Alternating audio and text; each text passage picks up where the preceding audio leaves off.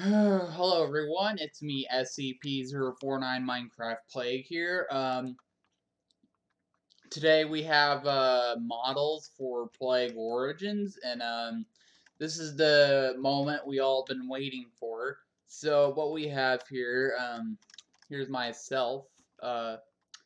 As you can see that their outfits are different because this is my demonic outfit. This is my normal outfit.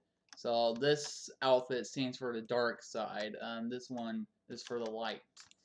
Now, you can tell that he has a spear, right, and not a red sword. Well, that's because that red sword is from Anti-Plague Doctor.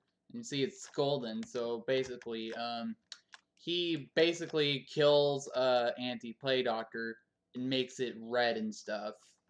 You can see we have Anti-Plague Soldier, we have a normal Plague Soldier, we have Burst Room, and you see he doesn't have the armor on his soldiers. That's because he doesn't have him yet. He only had them in, what is it?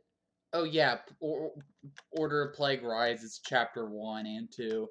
And you can see he has this demon. He has a fire sword, um, because he kills a fire demon for it.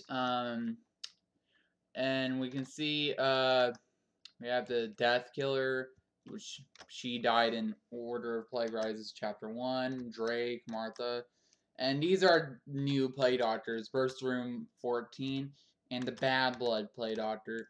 Now we have Plague Arc, which is going to be in Order of Plague, no wait, Plague Origins Part 2.